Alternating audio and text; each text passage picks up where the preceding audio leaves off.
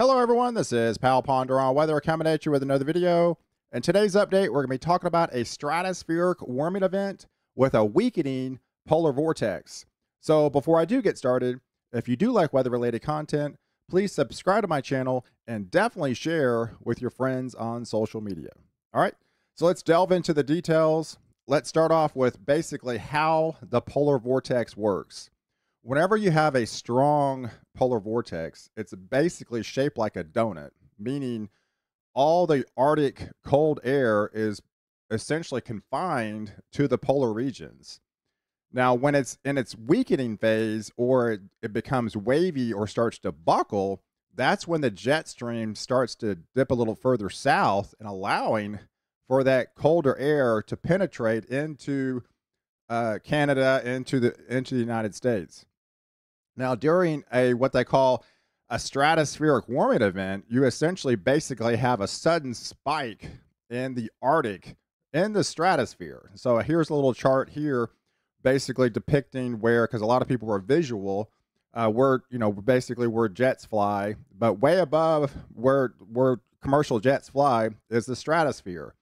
And during a stratospheric warming event, you essentially have basically a 70-degree spike, spiking those warmer temperatures into the Arctic, allowing for that colder air to dive southward because it's got to go somewhere, right? So that's basically what's actually going to happen over the next couple of weeks. So let's kind of walk you through it. Here's an overall look of the stratosphere right now, and this is March the 11th, okay? And you can see all this Arctic air in the deep purples are really confined to the Arctic Circle. Here's the United States, right? Here's Canada, way up here, right? So it's really cold up here in the stratosphere. So it's all pretty much confined and not allowing, more or less shaped like a donut, not allowing any of this colder air to penetrate south. But let's walk you through a timeline by Friday.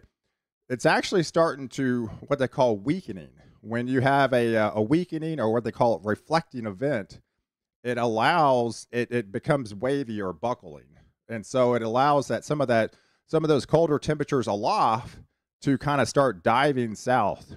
All right, and you can kind of see what's happening by Friday of this week. And let's take you out to another frame. And by Sunday, the 15th, it really starts to kind of get going. Now, again, this is up in the stratosphere. You can see the warming temperatures start to really escalate by the 15th.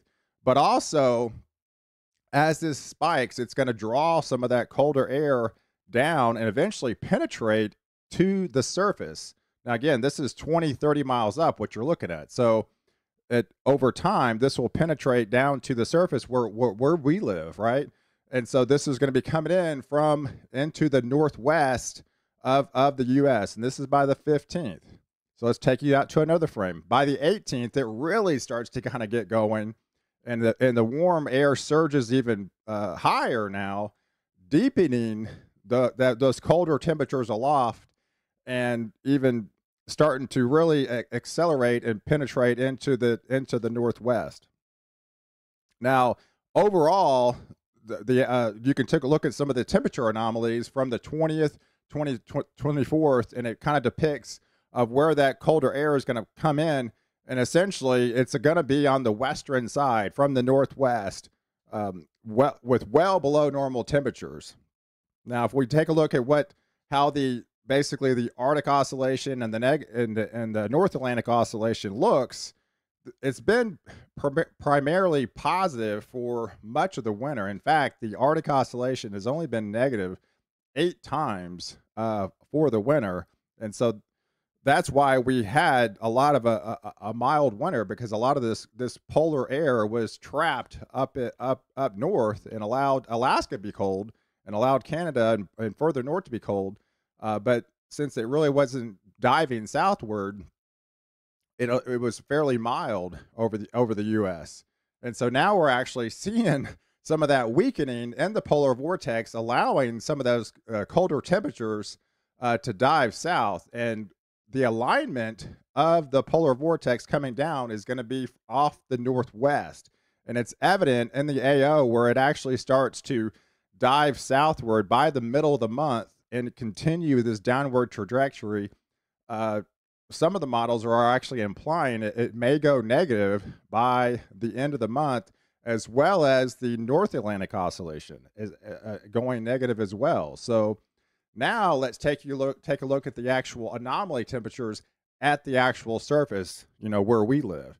And this is by the 14th on Saturday. You can see that cold Arctic air, and this is a good 20 to 40 degrees below normal up in Canada. Going to be trying to penetrate into the northern branch of the U.S. and off the northwest.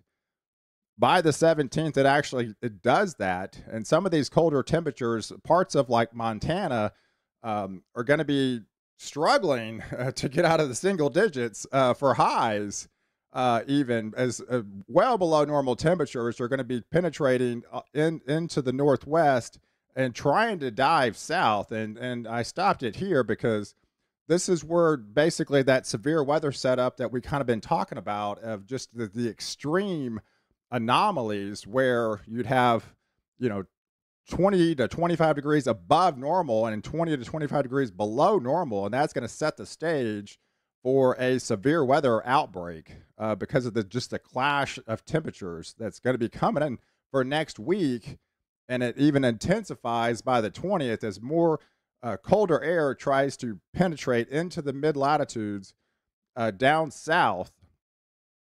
As we got a warm surge off the southeast ridge, we've got that warm air coming in from the south with the southwest wind, and that colder air aloft. And you can actually see Alaska now, where you've been, well below normal for much of the winter, is now well above normal with that weakening polar vortex and displacement. So let's take you out to another frame. By the 23rd, it's showing signs that it's trying to penetrate a little bit further south, but again, looking at the NAO and the AO, it tries to go negative. And of course, this is 2 weeks out, so it's hard to tell exactly how far south this is going to get, and then especially to the east, because a lot of this alignment is from off the northwest. So, and by the 26th, we'll have to see it, because we have more colder air, and if the NAO and the AO actually does go negative, we might maybe get another surge to try to penetrate south, or it may just lift back up into to the Arctic. So we'll just have to pay attention to that. But overall, the NOAA outlook is on board, depicting well below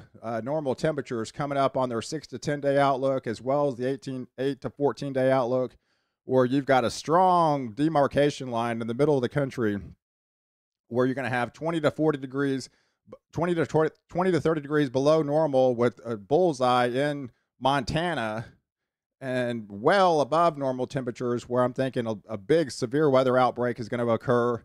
And even extending out to the following week, next week is even a bigger player as this moves a little bit further south, increasing some of the storm chances as well with those clash in temperatures. So I appreciate you guys watching this video, and definitely if you found value, please like this video, and definitely subscribe to my channel and share with your friends on social media.